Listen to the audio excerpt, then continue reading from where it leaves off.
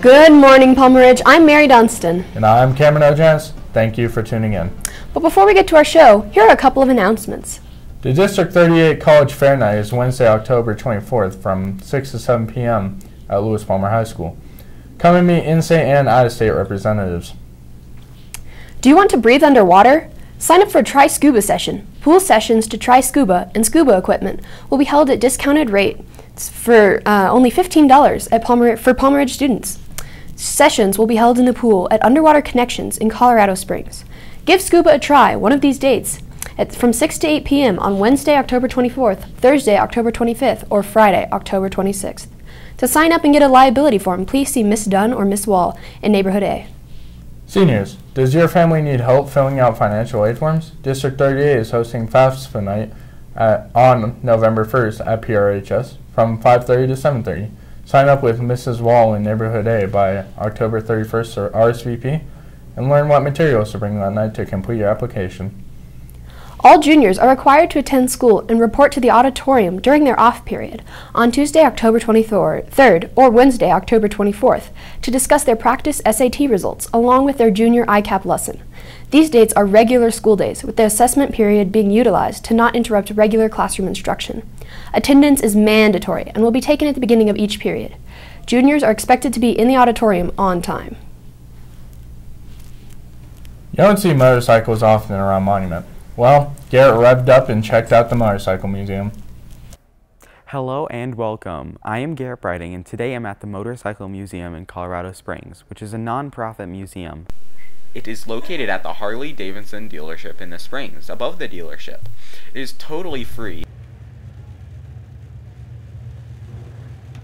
They have a bike from 1914 to the 2000s, Indians to World War II military bikes. So Jim Weir, our executive director, he has started this motorcycle museum from the scratch, or from the beginning, with just owning just a couple of his own bikes, and then started to collect more and more through going to auctions and different things like that to be able to establish what we know as today the Rocky Mountain Motorcycle Museum. And trail bikes. Also, they have a whole wall dedicated to motorcycle collectibles and memorabilia. For the glory of Ridgeline, this is Garrett Briding. Thanks, Garrett, for that inside look at the Motorcycle Museum. Colorado is a very fit and active state, and Palmer Ridge sure is proud of it. Gabe took a glimpse of one of the most unique clubs, rock climbing. Palmer Ridge is known for its sports, but we're also home to a group of avid rock climbers. Rock climbing is a staple of Colorado culture. And with PR's Climbing Club, students of all experience levels can come and learn how to progress in this fun sport. Many students enjoy this as opposed to the other sports in PR due to the low-pressure, welcoming environment. Well, it relieves my stress a lot, especially when my mom's a little mad at me. It gets me out of the house, keeps me in shape for baseball season. Students participate in bouldering, more technical shorter routes, and in wall climbing, a test of endurance. Students can also opt to compete with other high schoolers from around the area in frequent competitions. If you're interested, Rock Climbing Club meets at City Rock in downtown Colorado Springs every Thursday. For Ridgeline, I'm Gabe Jensen. This club has just been climbing with popularity lately. Thanks for that rock hard look, Gabe. Miguel explored the opportunity offered by Palmer Lake Fire Department, which would help anyone who has a burning passion for firefighting and other high-pressure jobs. The Palmer Lake Fire Department offers an Explorers program, which provides insight to those interested in taking a career in medical, firefighting, or just high-pressure jobs.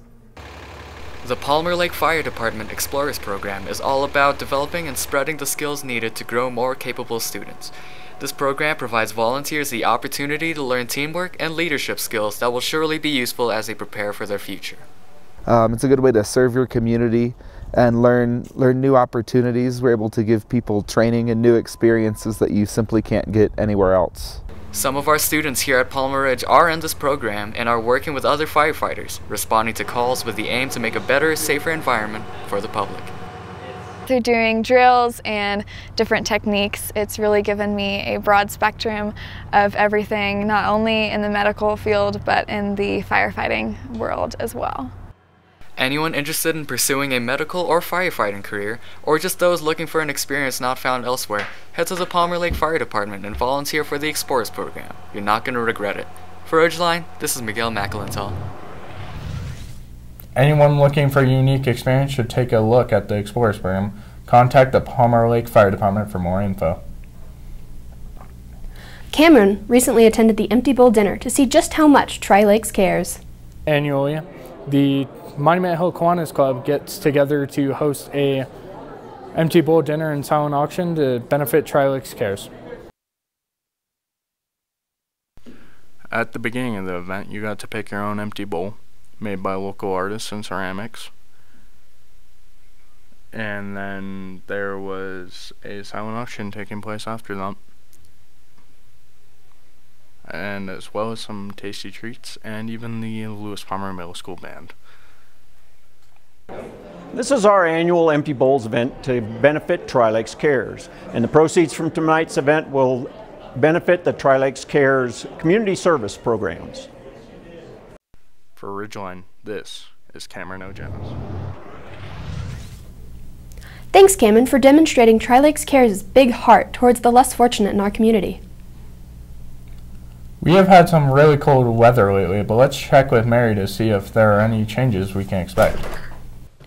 Good morning, Bears. I'm your weather woman, Mary. We've been having some cooler weather lately, but this week is going to warm up a bit more. If we look at the radar, we can see some precipitation over the southeastern area of Colorado. Later in the week, this may move over us, so we might have some rain on Wednesday. Let's go to the 5-day. This week is going to start out sunny with temperatures in the 70s. Wednesday and Thursday are going to be cloudy with a chance of rain. We will end the week with some sunny weather and temperatures in the mid-70s. Well, Bears, that's all I have for you. Remember, to make it back to the sunshine of summer, you must first weather through this week. Back to you, Cameron. Thanks for this week's forecast, Mary. And that's our show for this week. Thanks for tuning in, and we'll see you back here next week.